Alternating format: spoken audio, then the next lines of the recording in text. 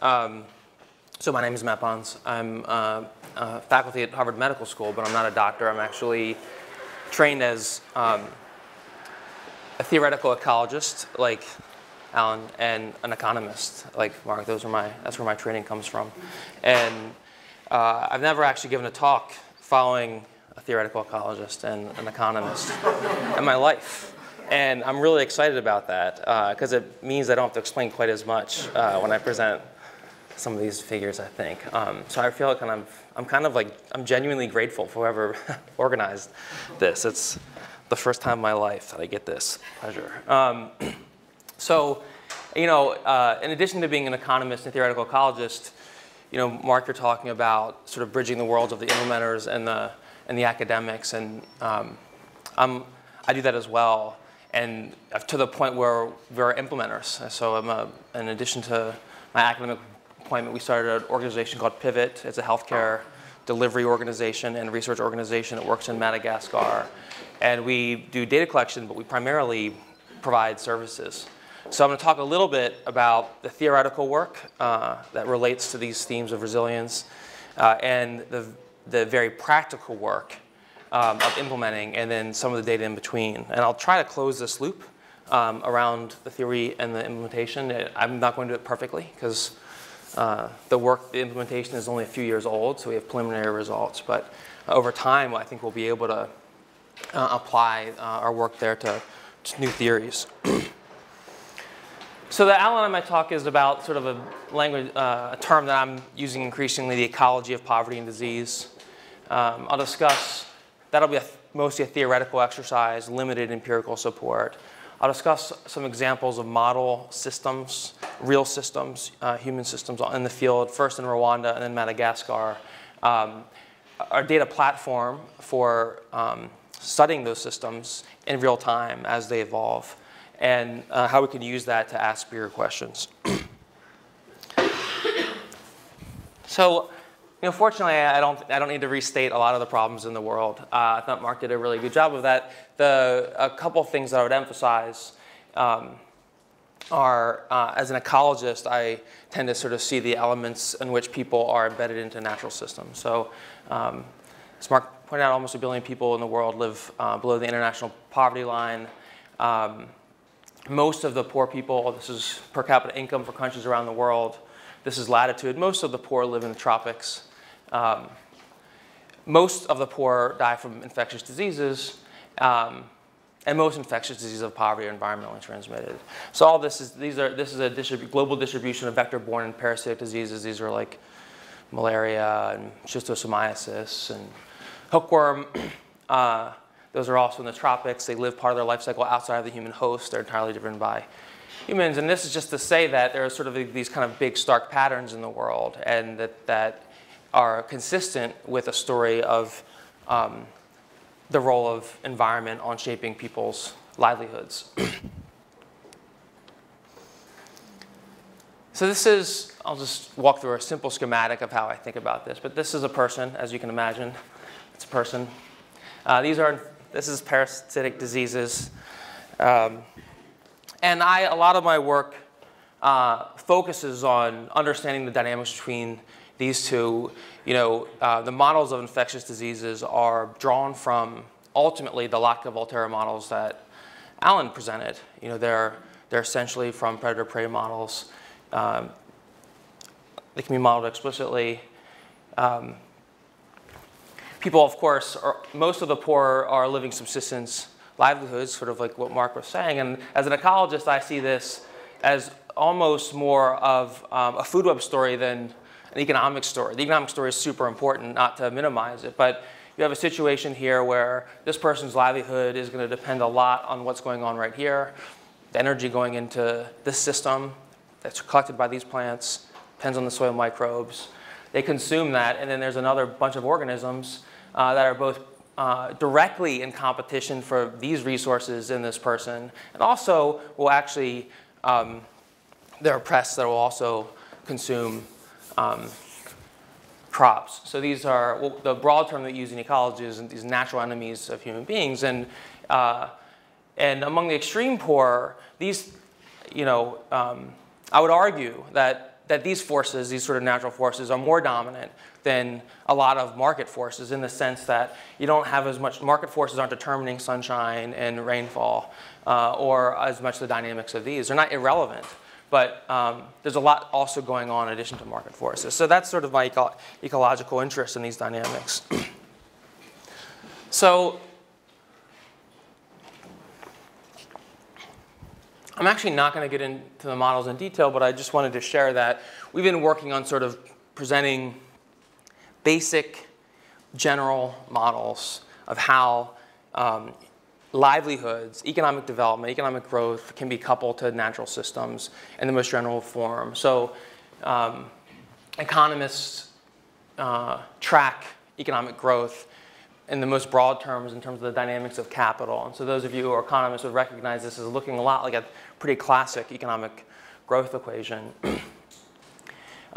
These capital especially among the poor, and in indirect ways this is true for middle and industrialized economies, but among the poor it's more direct, at least for rural households.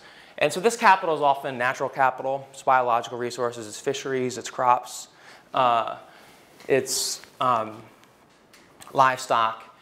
And natural enemies broadly are organisms that are competing with this with human beings. So these are infectious diseases of people. Again, just to emphasize, those are other biological systems that have their own intrinsic dynamics. These are organisms that compete with human beings for resources like termites or pests of crops or livestock parasites. And so just to give you one of the most simplest examples, and one that we developed a lot, this is sort of in a slightly more explicit model, not totally explicit, of an infectious disease model. So those of you who do work in infectious disease would recognize this immediately as a dynamic, as sort of a transmission term, as a function of the number of susceptible in the population, number of infected, et cetera. So the idea here is to have as general model as possible. It's consistent with economic theory. It's consistent with ecological theory. And it applies in a direct way to these kinds of systems. So again, not to go on this, what I love is that I feel like Alan has done all the hard work for me.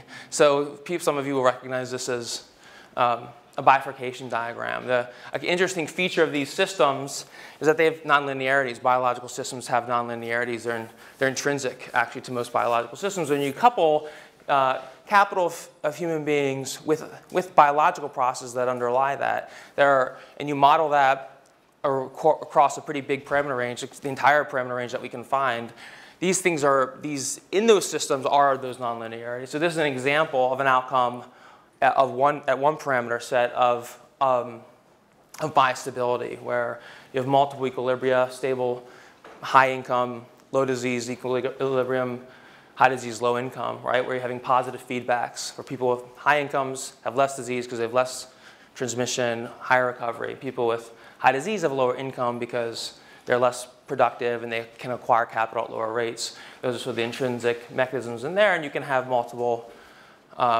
equilibria. This is a bifurcation diagram. So these are state variables, disease, income. These are, this is to be totally clear, income is generated from capital, just for if you're not tracking that. These are parameters. I'm sorry, this is a parameter, this is a state variable. So this is just showing that how whether you get biostability or not depends on the parameters that you have, and as at very low transmission rates in this particular system, you have very low disease, of course. As that increases, you get multiple equilibria. The blue are stable equilibria. The red is an unstable equilibria. As you keep on going, that system becomes more stable and good. This is an infectious disease system. This is a renewable resource system. The only thing to draw from this is just that the models, even the most general models, not a lot of assumptions built into the models. Those systems, they have these features because you're talking about nonlinear ecological systems. And the rub here is that we have no idea. We have no idea where populations fall into these systems. We can identify parameters for some aspects of the models, and so for some parameters we can come up with a range, and some we're really guessing. So we actually, what we've done is just look at the entire parameter space, a feasible parameter space that we can find, making no comment about where countries particularly land. And what we find is in infectious disease systems, you have pretty large, non-trivial portions that are bistable, pretty large portions that are, this is a development equilibrium, pretty large portions that are poor. In the renewable resource models, you have a much lower proportion of the population that's proportion of the parameters that are bistable. The simple reason for that is this is all about positive feedback. Right? So infectious diseases, this is a virtuous, vicious cycle story where people who are wealthier get sick less, acquire human capital more, get education, learning, and are productive. And people who are poor get infected more, they have slower recovery rates, et cetera. So that's a positive feedback, vicious and virtuous cycles. And the renewable resource story, where you've got sort of inherent limits to the actual renewable capital, you have sort of negative feedback mechanisms. That's sort of the bottom line story. I wouldn't overly interpret that, but what they would beg in my mind is figuring out which part of the world people fall in this parameter space. Just to emphasize this one more time, we're talking about 1 in 7 people in the world live in extreme poverty. So they're, for whatever you want to call that, that's persistent poverty. We can call that a poverty trap. Something has to explain the persistence of extreme poverty. And there's basically a couple stories. We either have a story where you've got a stable, globally stable poor equilibrium, or you have an unstable one. So the empirical support for this it ranges. And some people have done really good work in finding at the micro level evidence of sort of these kind of nonlinearities. I'll just give one sort of really simple example that we did. We took all the wealthy countries in the world and all the poor countries in the world and estimated these curves. This is an income curve as a function of disease. This is a disease curve as a function of income. And identified whether those things have negative feedbacks. And they do, but these are for the poor and the unpoor, the most developed and least developed. It's consistent. You could make an argument, actually, that's consistent with both a single stable equilibrium where the parameters are different or one unstable equilibrium. These are, just to be clear, this is the infectious disease burden of countries throughout the world. This is their income. It hugs the axis. It just shows you there's a huge range in the world. It also shows you that above a certain income, people just aren't that sick, and above a certain disease burden, people just aren't that wealthy. And so it kind of reinforces some of those concepts of reinforcing feedback. So the principles, the summary here is that coupled systems of ecology and poverty can be derived from explicit models from economics and the biological sciences. So that's a nice feature, that you can be true to economics, you can be true to ecology, and both in spirit and also in the technical work. The models have inherent nonlinearities. It's a general feature of the models. And so there are inherent traps in the sense that you have portions of the parameter space where if you're born poor, then reinforcing mechanisms would keep one poor. So bistability implies that large changes in state variables can cause changes in long-term trajectories.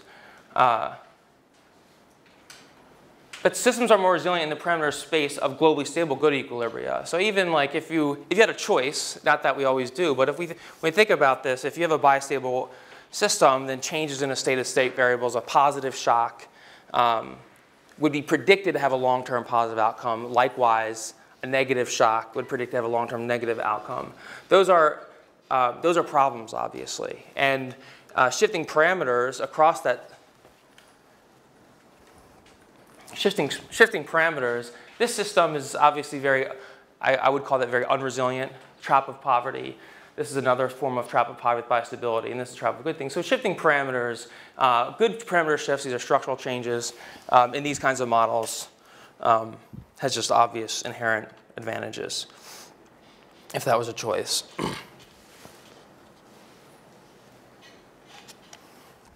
So I was trained as a theoretician. That's my natural inclination. But of course, my search in this world has been for understanding these systems in reality, both through direct observation and collecting data. And that has itself come up with new challenges. So my goal in life when I was younger was, how can I get the data? How can we measure this? And so that you can actually calibrate these models, understand them better, test them against other alternative models.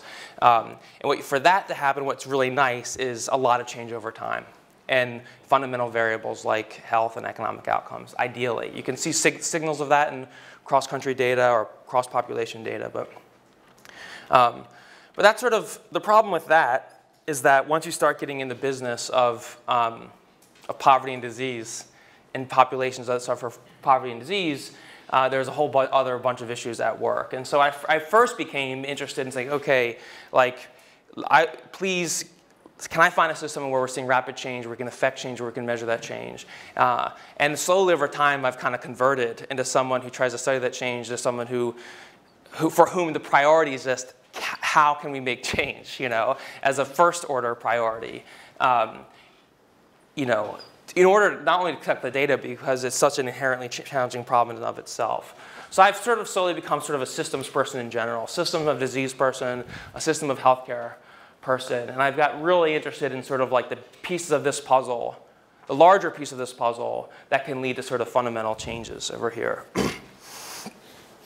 So I'm going to take what will feel like a slight detour and sort of put the theoretical stuff aside for a moment, talk about sort of the gentleman over here, I think your name might have been John, which is like, how do you do anything, right? I would talk about the process of doing something and learning about that, and then circle back around on the theory. So in global health, I chose global health in particular in terms of other, as opposed to other ventures in this, is because global health people think they have a lot of solutions. And the answer, the truth is they do have a lot of solutions. We actually do know a lot about how to treat malaria. We know malaria treatment's effective. You know, we know how to treat HIV. We know how to treat TB. Actually, we know how to treat diarrhea. We know how to prevent most of these things. There's quite a lot of knowledge, a lot of wonderful examples out there of how these things get done. And so in terms of just an efficient way of creating change, it became sort of a no-brainer that starting with healthcare is a really good way to go as a foundation. It's not preventive, but it's a really good solution to immediate problems. And if you create systems of healthcare, then that's a long-term solution. The problem with everything I just said is that we know a lot of individual interventions. So we have a lot of scientific advances. But there's a pretty good gap between the advances and their application, between what we know and what's actually being done. As the director of the WHO. It's been estimated that as many as 10 million deaths could be averted annually using existing technologies and services in the world. And there's an article about the science of scale-up by Margaret Kruk at Harvard last year in PLOS Biology. And she said, you know, closing this gap between what we know and what we do has been a really hard challenge. So I'd argue that the reason why it's a hard challenge is because the whole is not the same as the sum of the parts. And so implementing individual isolated interventions, those things do not necessarily improve systems. And in fact, even the most cheap, narrowly defined, clear interventions, say treating someone for malaria, requires all kinds of other stuff. It requires supply chains, it requires that there's personnel at health centers, it requires that they're being able to test, it requires that those personnel are being compensated, it requires that the person is able to get there, and then it requires a system of financing. So who's going to pay for that? And those systems are non-trivial. They're actually not expensive, as it turns out. Everything I just said has a number on it. The numbers are actually really low, but implementing them is actually really difficult. And so, and the evidence for changing health systems is really difficult. So I want to talk to you a little bit about a new problem that I've sort of adopted, which is how do you affect change? How do you produce knowledge on affecting change at a pretty serious scale, a population scale? And I want to emphasize this point, which is like a, this is worth overemphasizing in my view. There's sort of in academic circles, as Mark was saying, sort of we're in a room with academics and implementers, and they can't talk to each other. They drink different drinks, and they have different conversations at different tables. Well, that's even true, of course, of policymakers. And usually in academic circles, what we say is, how do we get the policymakers to listen to us, right? It's like, they just don't listen, you know? I would argue that, like, that they actually do listen more often than you realize. You know, in the field of global health in particular, the policies are on the books pretty nicely. The WHO makes recommendations. Countries all over the world adopt those recommendations. We know what drugs are supposed to be in health facilities. We know what training people should get. We know how many doctors, nurses, and midwives should be there.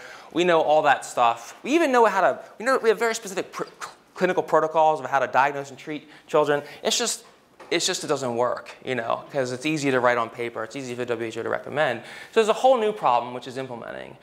And so the question that I'm always interested in is like, well, how can we have the implementation form of the research is generating and answering questions that is not just useful to policymakers, but also actually can change implementation. So that's sort of like the foundation of what I'm interested in these days, is like, how can we make change, collect data, and have the kind of research design so that it's amenable to the adaptive bottom-up process of creating change.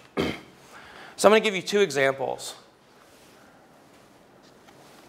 Briefly, I'll talk about Rwanda, and then I'll talk about Madagascar. So I used to work in Rwanda, primarily in Rwanda. I lived there for 5 years. And I worked with an organization called Partners in Health, which was the largest non-governmental healthcare provider in the country at that time. Partners in Health, for some of you might know it because the founder is a pretty famous guy named Paul Farmer, and who's also at Harvard Medical School. So the language you use in global health around improving systems is health system strengthening. It's its own buzzword, probably not as much of a buzzword in this room as resilience is.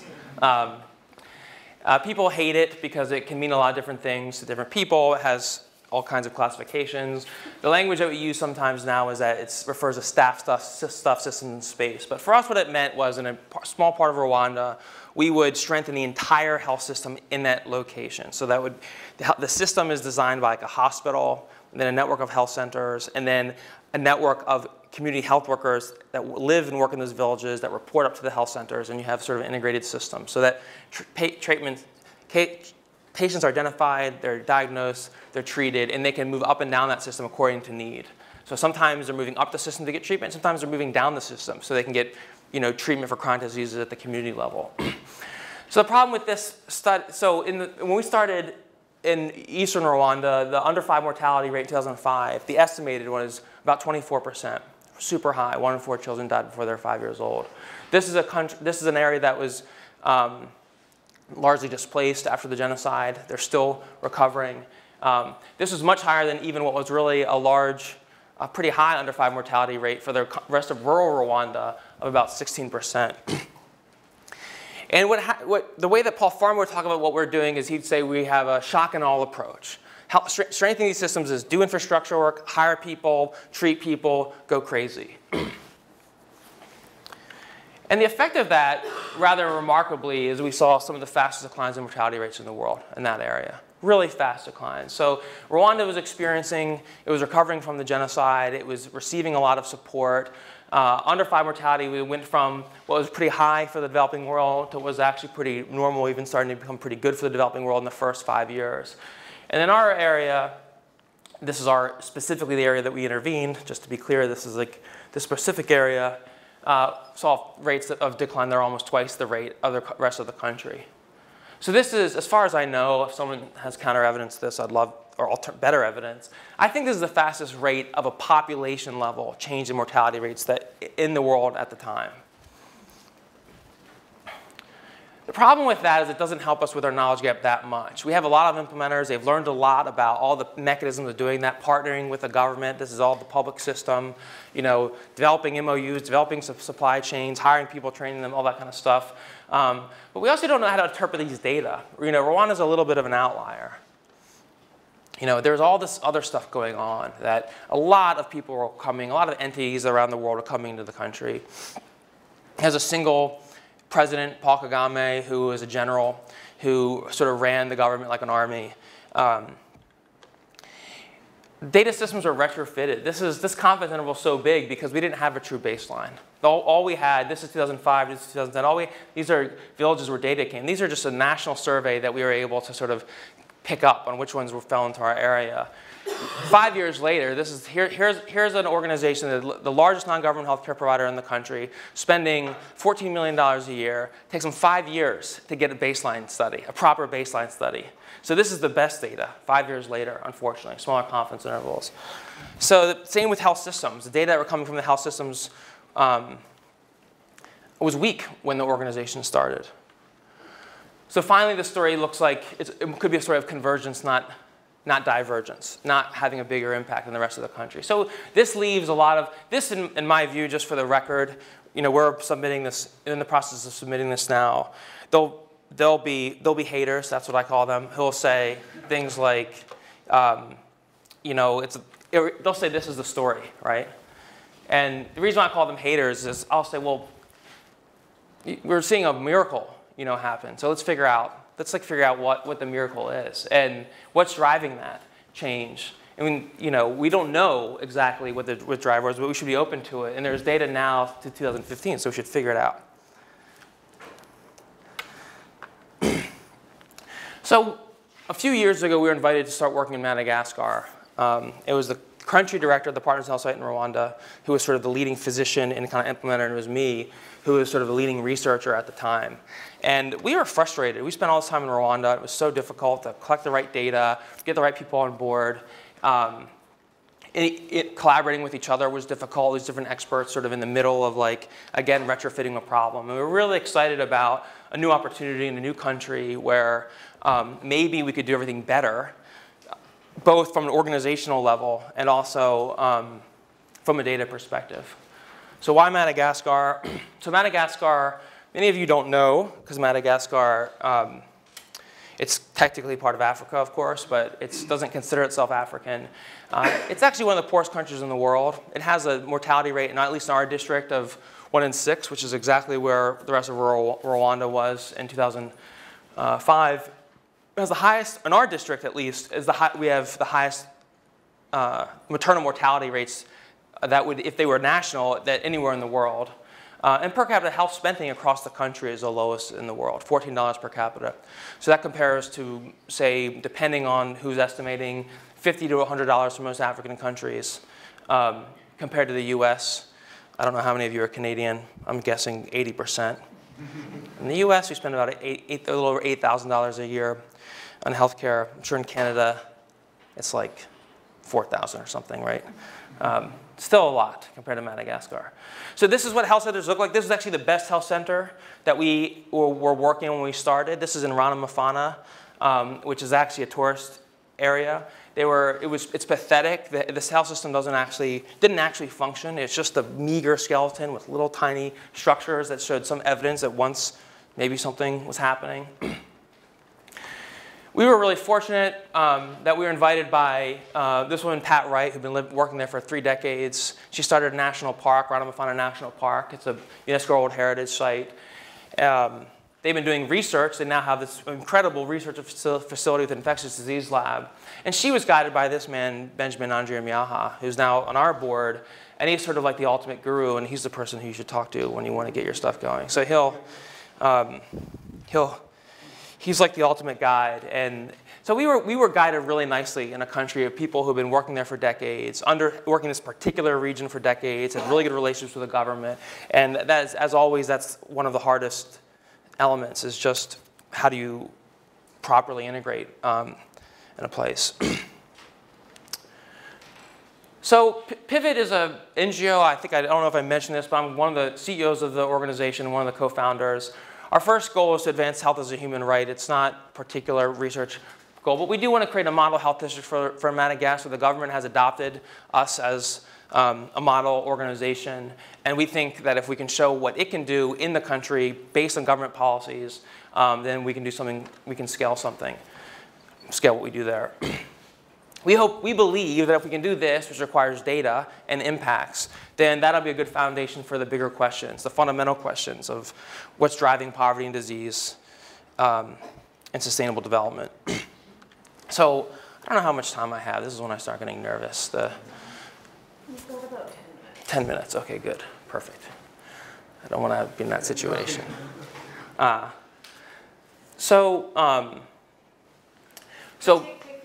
Okay. So this is Madagascar again. We're operating in a single district. Again, the goal is to create a model district. This is the district of Ifanadine. This is a national park, Ranamafana National Park. It's a population of about 200,000 people. And our goal was to convert this area where there's health centers, district hospital, network of community health workers as one that is scalable across the country, works well, provides services. And the key piece of this, well, there's a lot of key pieces, but among the most key pieces is that this is the existing system. So we work in the existing system. This is the Ministry of Health hospital that we work in right here. These are Ministry of Health centers, and the Community Health Worker Network is actually a Ministry of Health endorsed network. And the policies that we implement are almost all Ministry of Health endorsed policies. So almost 95% of what we do is in the book. So we just work with them. We say, okay, you say that we're supposed to treat children in this way. The health centers don't have the forms to do the diagnosis and treatment. Let's help get the forms. Or the pharmacists are supposed to get paid. They're not getting paid. Let's help them get paid. That kind of story. Some people aren't trained in certain things. We bring trainers from the national government, from the capital, to our area, from the Ministry of Health to do the trainings. That kind of story. So the term health system strengthening is again, the staff systems in space means little to a lot of people. And so I'll try to be just slightly more specific.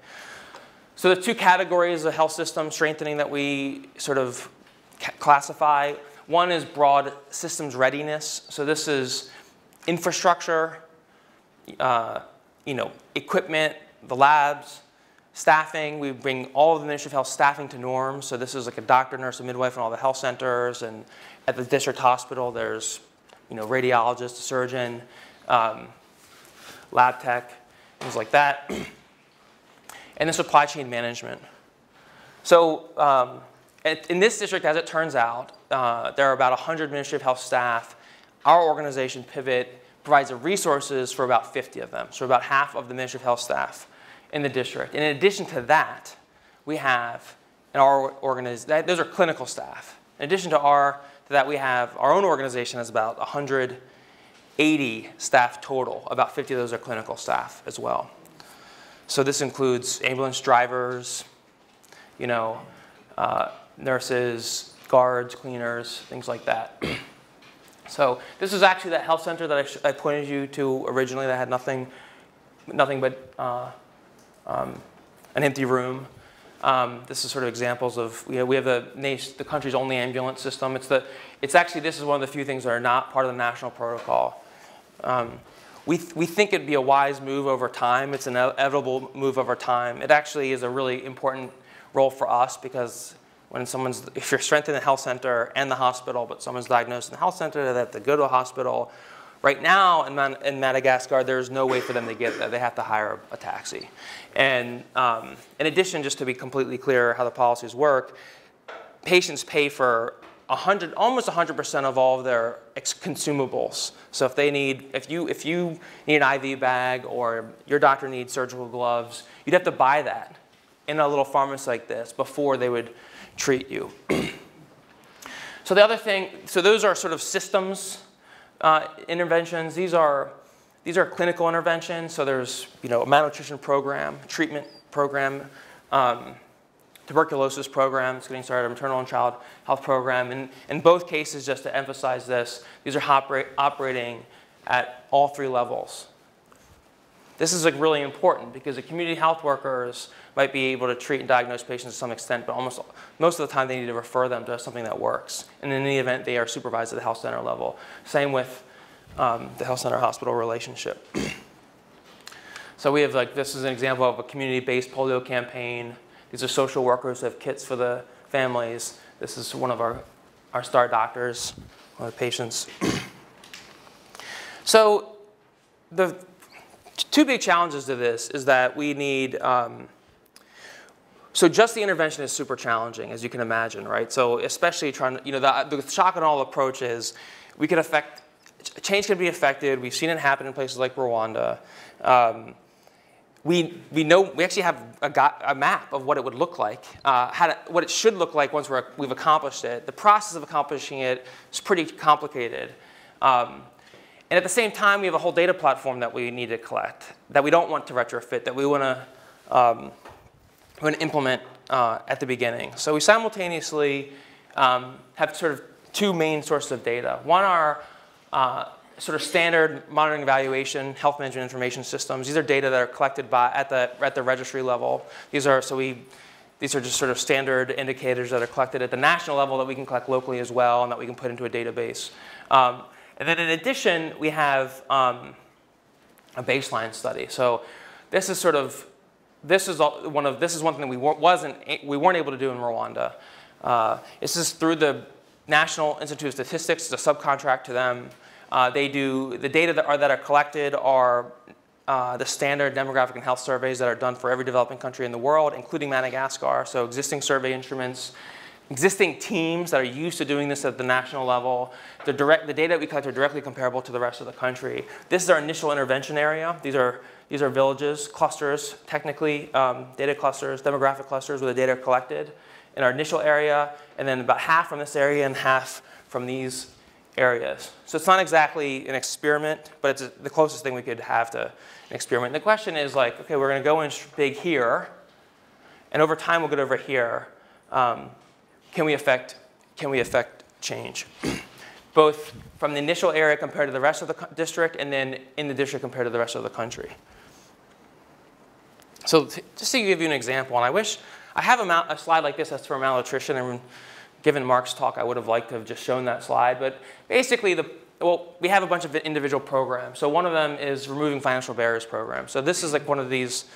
In other words, we've in fact removed all financial barriers in the district, which for many people sounds very scary. What we do to remove those barriers is we pay the bill on behalf of patients. So what we initially did is we had a really complicated social work survey of patients, families, people dying, determining who could afford and who couldn't afford. And what was happening is we were losing lives based on what really amounted to way too arbitrary decisions. And in fact, 80% of the district lives in extreme poverty. So it was a line that we weren't ready. It was a line that we didn't want to draw, and it became a fundamental barrier to implementing a functional program. So we negotiated with the government to pilot removal of this fee, but we don't even call it removal, we just say reimbursement. The bill is still, the system of financing is the same. The drugs are ordered from the national system. The financing goes up, and the health centers and hospitals and the regional suppliers get their same top-off markup. We just take the bill for the patient. So this is an example of it. When we implemented this program, this is the average utilization of health centers that we've intervened in our district. These are the average utilization rates of health centers, of the other health centers in our district. And what you can see is, when we started this program it's actually around November 2013, we immediately saw huge increases. This is not, here's the interesting thing. If you're an economist, you'd say all this means is demand curves are sloped downwards. This is like super uninteresting, right? Like prices went down, people used it. But it is interesting. It's interesting because often the argument in a place like this, where it has never had a functioning health system, is that people won't use the health system. And that the reason why health centers are empty is because people don't like health centers. And if you want to have a strategy for improving healthcare, you should use a different strategy. So as a starting point, getting people to use the system is really important. This is our stockouts of essential medicines. I selected it as an example of actually something we're not doing very well. This is because at least we know our stockout rates. They're not that great. The challenge here is that we only have so much control. We still have the national system. So we work with the staff, the pharmacists to order, and we still run out. So it's a big challenge. Again, this is a collaborative effort. But maybe just as important is all this information is actually available in real time. So I can, on my cell phone, I have dashboards on 9 different interventions. So those dashboards include real-time cost analysis of how much we're paying per patient, real-time stockouts, real-time loss of follow-up or patient success rates for malnutrition programs. And that sounds complicated. It's actually, that's the amazing thing about this, is it hasn't been super expensive for us. So we just take the data, we stick into a database. The database has a visualization scheme called Click Data, and it has not been a heavy lift for us, but it's kind of extraordinary. So this intervention where we removed financial barriers, just to be totally clear, This is actually outdated. We've treated about 90,000 patients now. It's an old slide, unfortunately. But it's about 68 cents per patient. So it's sort of what everyone says, what everyone told me 10 years ago. This is all really cheap, you know, like treating people who are about to die is actually trivial. The cost of all the drugs is trivial. And the answer is, yeah, that's absolutely right. It's a totally trivial cost. The patients might be coming, if they're coming twice a year to a health center, that's a great thing. That's, you know, $1.60, $1.50. So, or even less. Hospitalization at the district hospital, which is more expensive. People are spending the night there. They're getting more care. More physicians are involved. That's still about $26 per patient, per visit. So again, typical person might go to the hospital once every few years. So those are completely scalable numbers. Doesn't minimize the complicated, important questions about how you sustain the financial system. But it does, at least one side of the ledger indicates that the cost of something like this is not very high. This is our baseline data. We have heat maps of everything that we do. We can do this for every part of our survey. They're spatially explicit. So this is the probability of a consultation if someone's sick. This is the main road that we're working on. This is the baseline, just to be completely clear. This is not our impact. This is what it was started. There's one paved road, so people were more likely to get treatment, but they weren't super likely to get treatment even there. This is amazing because we get to see the spatial distribution of a changing the health system. What I would say, we get to witness, if there's change, if there's real change, we get to witness the transformation in the most meaningful ways. So I just throw one example here. Sometimes I give lots of examples, people want pictures. And so in this case, I thought I would just throw the community health example. We have an awesome community health worker program. Every village has 2 community health workers. They build these, since we've been there, they've built these houses. We provide the sheeting and like the hinges on the doors and the training, of course. And we equip the community health workers. They report directly to the Ministry of Health, but we provide the direct supervision on behalf of the Ministry of Health. There's just an inauguration. Just for the record, I'm not like a huge fan of throwing myself in photos, but this is an inauguration. This is our community health supervisor team. This is a physician. These are nurses and midwives. They are the happiest people in our organization because they spend a lot of time in the communities. These are community health workers getting their kits. So right now we have about 100 community health workers that we're supporting. So, so we just collected, we had our second, we're doing this longitudinal cohort study. We were able to go to the exact same households that we started at baseline and track them over time. And the data are just coming in. So we're just in the process of our preliminary analysis, and we're able to see things. So for example, just to remind you, this is access to health facility at birth. It's an important variable, if you recall. So 1 in 14 women died during childbirth in their lifetime. And again, among the highest in the world. And like everything when we start, there's a lot of, I call them haters, who say things like, you know, people don't use the health system. They don't want to use the formal system. They don't want to have a birth in a health facility. We're not saying they need to come to the facility, but we certainly love the idea of people getting the option of getting treated if they have obstructed labor or not having post-labor hemorrhaging so they don't die in childbirth. And we'd love people to have that option. So this is our initial, we're near the road we started, so our initial birth in health facilities was a little bit higher than the rest of the district as a whole. It's about 20%, low enough to have a lot of people die in childbirth. And then in the first 2 years, just the first 2 years, we've seen that double, nearly double, right? So there's a big proportion of population just to see, here's the heat map growing. So our access is growing. This is the road. This is not even a road. So we're seeing a signal of, we're seeing a signal of people using the facilities that we've been strengthening, even ones that aren't near the road. So that's a really big improvement, and it's like particularly notable because we don't have a great maternal and child health. We don't have a great maternal program. What we have is what I say: we have an infrastructure program, we have an ambulance program, we have a staff personnel program and training. So these are systems level interventions that are inducing a lot of that change. This is getting treatment for children with fever.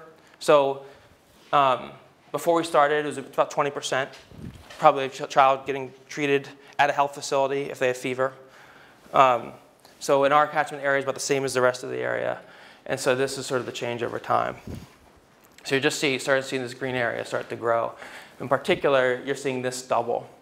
This is the closest thing you can have to controlled experiment in this space. So it's pretty obvious that in the first 2 years, we're having change. And then under 5 mortality, so just to be clear, it's about 16% in the district. And it's dropped in our area, catchment area, to just under 10%, and about 14% in the rest of the district. So this is kind of amazing. So as these data, just to give you a sense of like the relationship between the intervention and data, and between like the doers and like the data people. Is that it? Okay. Yeah, so it's great. I can talk to you about it. So just maybe one final point. Because we have data, lots of spatial temporal data, we can start doing do a lot with that. Satellite imagery of deforestation, machine learning of dynamical systems from these data, more basic research on environmental sampling. That's it. Thank you.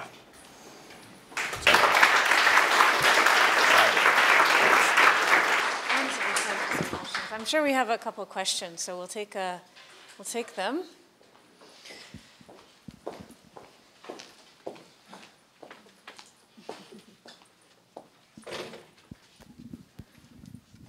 Thank you for an interesting talk. My name is Tal Afgan from University of Guelph. I want to take you back to the beginning of your talk and ask, well, maybe a stupid or provocative question, but ecologists like to play what if. What if we could get rid of all mosquitoes? So I'll ask you, if we could get rid of all mosquitoes, how many of the world population do we put above that poverty line? Or in other words, how much of that disease dynamics is really responsible for keeping people poor? So, the nice thing about the what if question is I don't have to have a good answer for that, right? Like, obviously, I'd be wrong if I had an answer to that question. So I can tell you what I think, which I think is probably what you're asking. So no one knows, of course. Like, if you remove, mosquitoes, what happens to the? But what I would say is that I think my own view is that there's no question that there are strong indicators that individual diseases can have a pretty big impact on individuals, for sure, obviously killing them and impairing cognitive development and things like that.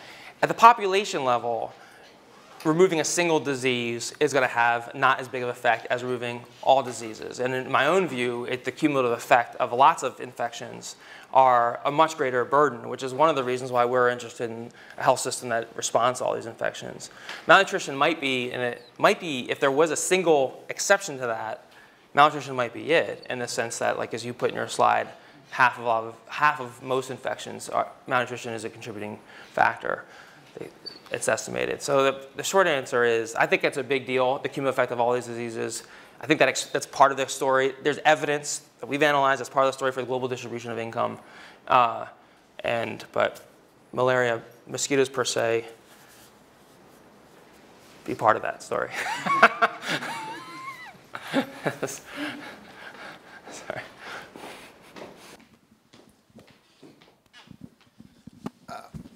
Hi, my name is Brad. As a geographer, I was really drawn to your maps, but especially the lack of the road network. And you mentioned the access, getting someone to the hospital from the health center was a major barrier that you had to overcome.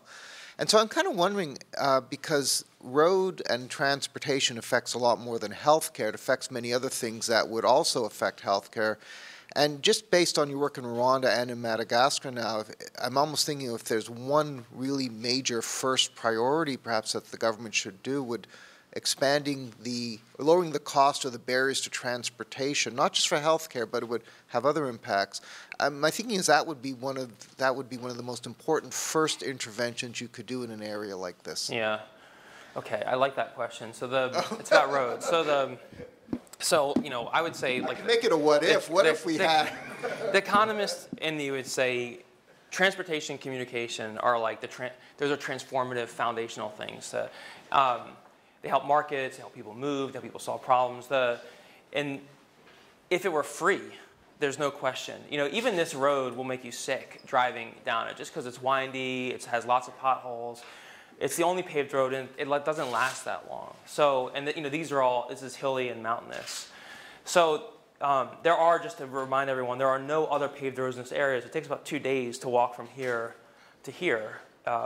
So it would definitely make a huge difference. So, you know, we're seeing among the women coming to, this impact is all women who live within 5 kilometers of the health center. We're seeing a huge impact, but beyond 5 kilometers, there's been no impact on the delivery, as one example of that. So a road network would compete, I mean, you're seeing it, right, even before. So it's a huge, there's no question, big, important factor. It's just so expensive, and these are rural, poor areas, and there's not a lot of like commerce, although that would probably change if they're roads. So I would say, yeah, I agree, it's a huge thing if it were free. That commerce can be part of it. The road, transportation, I wouldn't say roads, say improved transportation would now facilitate commerce and also help raise incomes, which would also have an impact on healthcare. There's just no question, you know. Okay. All right. Last question.